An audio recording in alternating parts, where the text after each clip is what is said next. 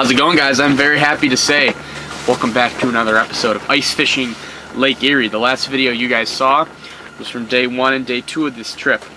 Very bad days, believe it or not. It got way worse. It was sustained 20 to 25 mile per hour north winds with gusting to 40, so we were like, okay, you know what, we're gonna go fish Sandusky Bay, fish for some crappie. Long snowmobile trip out to the harbors, then we caught nothing in the harbors, and about 3/4 of the way back, our snowmobile actually decided to die on us, and all three of us had already decided that, you know, we were kind of done with Lake Erie. The bite wasn't that good. We weren't really catching all that much. The weather was really poor, so before the day even started, we decided that we were gonna head out, and then the snowmobile went out on us, and that was just 2.5 hours of hell, basically. The two buddies I was with decided that they had had enough, and I really did too, but I didn't want to quit on Lake Erie. You know, like I said, I've been waiting to fish this place for 2 years now. It's finally safe ice. I don't want to take it for granted. We could get a warming trend, and all this ice could go away in like 2 to 3 weeks. So since there's safe ice in Erie, I wanted to do everything I could to stay out here. Big thank you to my buddy Josh. I'm sure you guys remember him. I will be fishing with him tomorrow and the next day, but today, it is Friday, and he hooked me up with a bunch of his buddies that are just so set up and dialed. We took like an epic train out here with like 7 or 8 snowmobiles and quads. They all have a bunch of shanties. I mean, they gave me a shanty all to myself, which, I mean, the hospitality is just amazing. I can't thank these guys enough. But enough backstory. Hopefully we'll start catching some fish here. Right when I set up my graph, I saw some fish cruising through, so we should get on some walleyes. These guys know what they're doing. They aren't beginners like me. I got my Panoptic set up, so what I'm gonna do is I'm gonna have that head cam again, because a lot of you guys actually said you like the head cam. I'm gonna have this camera on the graph to show you guys exactly what's going on. Let the walleye slaying begin, hopefully. We're all set up now. Oh wow, look at this. What is going on there? I don't know what that was. I hope the GoPro captured it, because I couldn't turn my big camera on in time, but a bunch of fish just showed up at 10 feet. I do not know what those are. There's a lot of fish activity in this area. I like that a lot. I hope it's not too long before we hook up with our first walleye. We got our bait set up. We got the heater on. Oop, there's...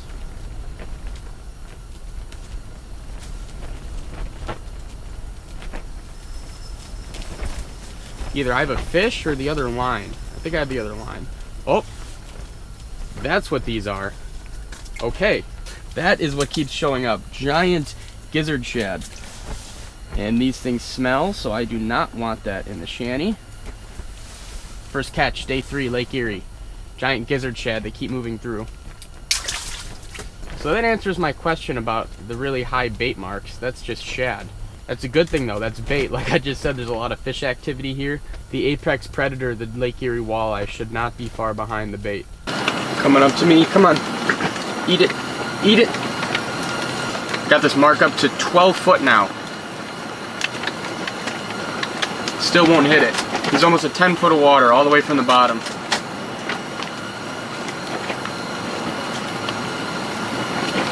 That was the first mark of the day. As you guys saw, I raised him from the bottom, literally to 10 foot. He still wouldn't hit it. Not even set up yet. Just got the GoPro. That's a good sign that we are on a good spot. I can't believe that fish didn't hit though. I got him up to 10 foot. Sometimes they just don't want it. Come on, fish. I got one racing up to me right now. Come on, fish. I keep rising him. He's at 20 foot. He's chasing me pretty hard, but he won't hit it. This is just like the last one. He's right on me, right at 15 feet now.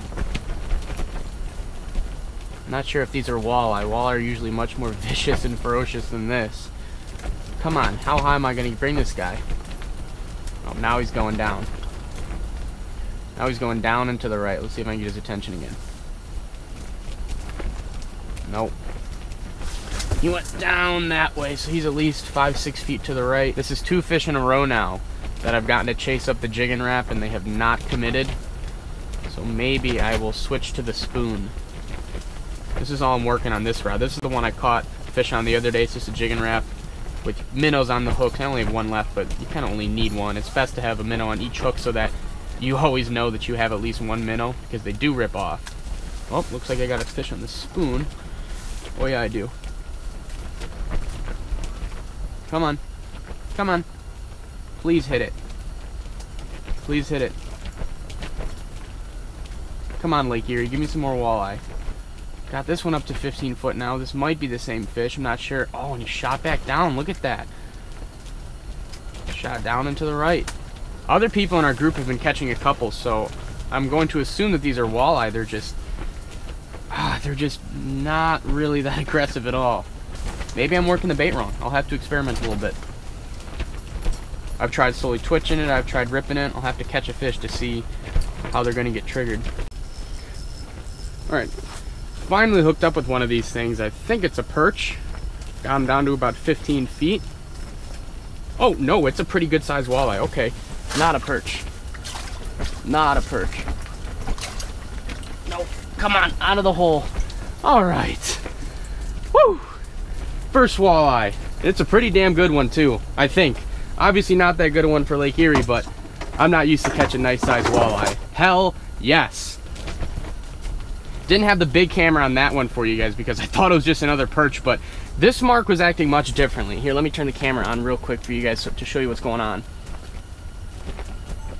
So right there's my jig, and all those little marks under them, that's just little perch, and they've just been moving slow. They've just been hanging around. This fish was a big mark that came from the right, and it shot up super aggressively. I was ripping this rip and wrap really hard, got this guy up to 15 feet, and he smoked it. I'm learning with every minute, every fish with this Panoptix unit. I can tell the perch move pretty slow. The walleye like to rip and move really fast. So I got a mark down there right now, but he's just kind of chilling. He's hanging slow. I'm just gonna guess that's a perch. There he is. This is probably a perch. It's not very heavy. Yep. Figured that's what most of what these were. Perch. Nice one though. That is good for me to know. That is just more information to put the puzzle pieces together. Those fish in the bottom that are acting real slow, lethargic, they are indeed perch. We'll figure this out by the end of the trip. I am not going to quit. One nice walleye, a shad, and a perch so far. Come on, little perch. If you're big enough, I'll keep you and eat you. Perch is my favorite fish, as you guys know. Oh yeah. We came up and smoked it. Another perch. Oh yeah, that's a good one. I'm going to be keeping this one. On the phone with Josh, and I think I have a walleye. I was toying with what I thought. Ooh, this is a good one. Ooh, this is a good one. I thought it was a perch. Come on, come on, come on, come on, come on, come on. No, come on out of the hole. Yes, no. Oh, yes. Yes, yes. Josh, what do you have to say? Did you get it? Oh, I got it. No, don't go back in the hole. Josh, I'm going to have to hang up. All right. I'll just text you. Josh, what do you have to say to the viewers? You'll be in the video tomorrow. Hopefully I'll catch one twice as big. Awesome. Sorry, guys. I thought I was toying with little perch, and then this pretty nice guy showed up. No. No. They're slimy. Okay. Let me set up the big camera this time. Hopefully he doesn't fall in the hole. Nope, nope, nope. Nope, see, they're slimy. What was that, Chris? Yeah, like a 4 or 5 pounder, but I'm trying to get a double. If you open the zipper, you'll probably see a pretty funny situation. Another one on the screen? Yeah, I just had them, but... Just grab that bag back there. You got them still? Do you want them? I don't really want to keep them. You can throw them back if you want. Somebody will eat them. It's up to you. You can keep them or throw them back. Do you think someone will eat them? Oh, somebody always eat them. All right, I'll keep them then. You guys getting them too? The guys, Tyler and I got 4 walleye, 4 perch. Ginger's got 2 walleye, 2 perch. These guys over here got about 2 to 3 walleye a person also. So. Gotcha. Yeah, I've gotten 2 walleye, like 3 or 4 perch. All right, so that was Mark, one of Josh's buddies that's got me out here and all set up. You've heard him, we're definitely around the fish today. Like I said before, I'm learning this Lake Erie deal. I haven't even been ice fishing for walleyes too much in my life, so I don't know which one's a walleye, which one was a perch. I was talking to my buddy Josh and then thought the mark was just a little perch, and then boom. I'm not sure if I had the camera running or not. I don't think I did, unfortunately, but there's another really nice walleye for you guys. We are on them. About an hour and a half into the day, like you just heard, Mark has caught 4. Everyone's really catching them, so we're in a great spot, obviously. The fish are around, and the 2 I've caught have not been small ones. That's the good thing about Lake Erie. When you get the right ones, they are all big. Chris, What's up? Tyler got this one. This is why you come ice fishing. This is why we come ice fishing? Oh my God. Hold on. Oh, hold on. So a guy in our group just got this one right here. What's that? That's why you come to Lake Erie? Yep, probably a 30-incher. We didn't bring a measuring board the first trip, but that's why you fish with the Wolfe pack. That is giant. With me right now. now. Josh is at work and I'm FaceTiming him about how the ice is, because like I told you guys before, he's going to come out with us tomorrow and the next day, but holy crap. That is why you ice fish Lake Erie. That is why I was dying to come back out here and not give up. I need one that big. That had to be a 10-pounder. Was that a 10-pounder, Josh? I mean, you weren't here, obviously, but Josh goes, oh yeah, that thing was a hog. So this is why Lake Erie is so awesome. I just popped out of the shanty, actually, to get a better picture of that fish for the thumbnail and stuff for you guys, but there are shanties everywhere. There are ATVs everywhere, shanties everywhere. I mean, there's got to be hundreds of shanties out here, and we're still marking so many fish. We're catching so many fish. I'm sure a lot of these people are catching them too. Don't know why the bite was so tough for us first and second day, but I am so glad that I came back out and fished Lake Erie. I just got to get one now. I know I'm talking to the camera so much, but I mean, I've never seen a walleye that big, except for the one last year with Peric on Lake Winnipeg. Well, I'm now freezing. I'm gonna go back in the shanty now because it is 0 degrees and very windy. All right, it's time to get extra serious now. Anytime you see a 10+ pound walleye, it always gets you in a special zone of concentration. Any one of these marks now could be a giant fish now that I know that they're around. It's amazing how much walleye on this lake travel. They're just in heavy right now. Obviously, we're in a very good spot. My confidence is very high for a big fish.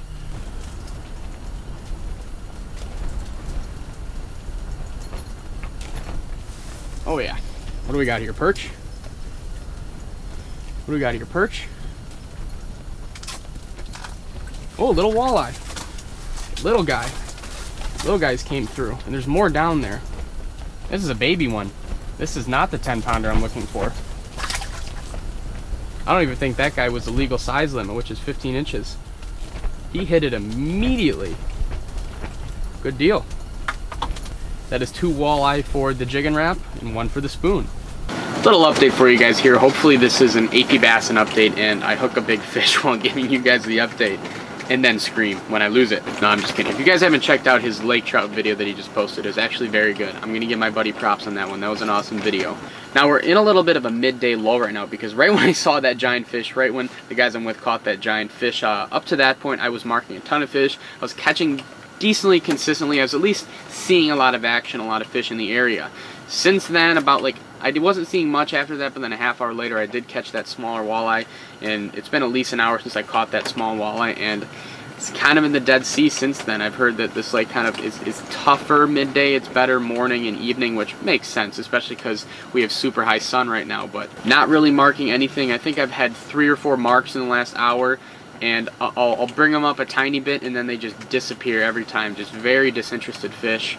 Hopefully I'll get another mark and get him interested, but even the ones that I am marking, like I said, they're not doing it. They're not committing. They're not eating. All right, none of us have really been marking anything for the last hour. Fish have just totally shut off, so we are going to start the packing up process. I will see you guys once it's all over. All right, so the day is now over. I'm actually back at Josh's house. We're going to be fishing the next 2 days with me, Josh, and Jack, but I didn't really give you guys a good explanation of who I was fishing with today. To be truthful, I didn't really know the situation either. Josh just said, like, hey, you can stay with me instead of going home. My buddies are going out tomorrow if you want to go fishing with them. I was like, hell yeah, sure. So Josh, sitting right here relaxing, he's going to tell you guys exactly who that was. Go. So that was actually this past summer. I worked on the head boats up on Lake Erie, and he was one of my bosses, and he's one of the best fishermen I know, and he's a diehard ice fisherman, so he saw that we were getting good ice this year, and he decided to make his own guide business. And he was just kind of doing a trial run with some of his guys, and he took Chris out, and you saw what happened. They caught that 10.5 pounder. So. Yeah. like this was his trial run. We went out for like 4 hours. He hadn't been out in the season, and we all caught fish, and he caught a 10 pounder. So thank you very much, Mark. You obviously know what you're doing. I will link his guide service and all that stuff down below. This was not like an official guide trip by any means. They have like much bigger rigs. They've got thermal shanties. We'll set you up right if you want to fish Lake Erie, because if you've never been here before, this can be a very dangerous lake. This is definitely a place to hire a guide. So he is definitely a great option if you guys want to come out here later in season and do some ice fishing. I will leave his stuff down below in the description, like I said. They're also starting on January 20th, running charters, so. You heard it there first. So again, thank you very much to Mark. Next couple days, me, Josh, and Jack are going to have a blast going back out on Lake Erie.